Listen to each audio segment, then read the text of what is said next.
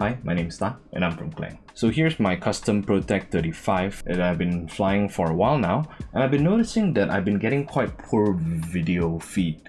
And how I'll describe it is as if low power mode was on, except for not only the side of the screen, the whole screen is as blur as the compensation for low power mode. In my case, it was actually the fact that my quad frame was grounded. So the way to actually check, get a multimeter and set it to continuity mode.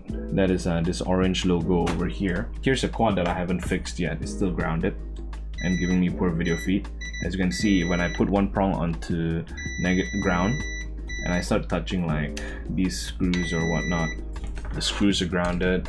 Still have my prong there. In my case, the whole frame was grounded because of electrical interference. The whole time a LiPo is plugged in, so that gets in the way of the VTX to do its job. And basically the ground frame was actually being caused by the air unit itself, because I did not rig it properly in this build. I actually placed it vertical. Top and bottom of the air unit light was actually touching the frame. For the air unit light specifically, I'm gonna put one prong to ground.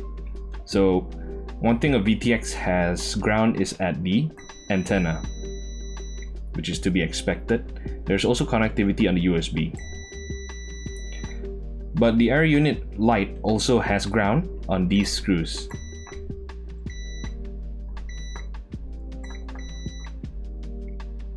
And if we flip it over, these screws as well.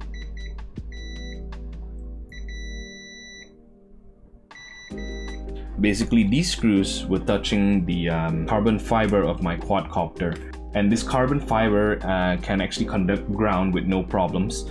For example, touch one screw over here and touch this screw on the back here.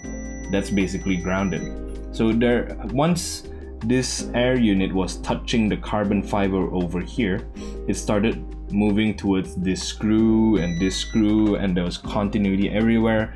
Hence, the frame was grounded. So all I really had to do was on the top and the bottom of my air unit light, I had to just use a little bit of this foam tape to basically just put a layer on the top and the bottom, so when I mounted vertically, neither any of these screws or the antenna or my USB-C will be touching the frame. Hence, the frame is not grounded.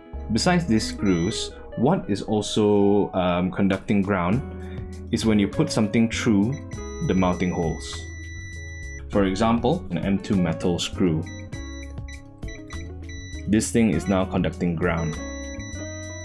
And since it's gone through the frame as well, there's currently ground towards this bottom of the frame.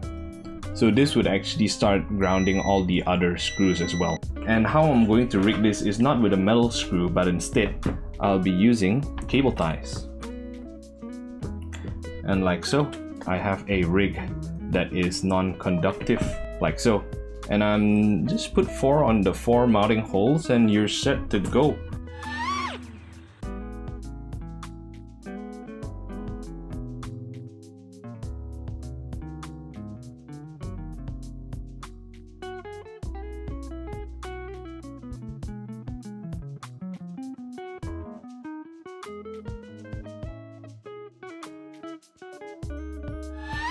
And that's how I basically fixed my air unit when it was grounded. And just as an addition, I'll just mention a few other things that might cause your whole carbon fiber to be grounded. The obvious one would be, for example, a ground wire happens to be cut through and then the bottom of it makes contact with the frame. That could also ground the frame as well. And one of the more dangerous grounds out there would definitely be, let's just say you are putting a screw through your arm towards the motor, and if, let's just say, this end of the screw tip touches one of these windings, that is also a source that might ground your whole quad. And the last time that this happened to me was, this one actually killed my analog video feed, and that, in my opinion, is also a really bad way to ground your quad. And that's just some tips to look out for. Anyway, I hope these tips were useful for you.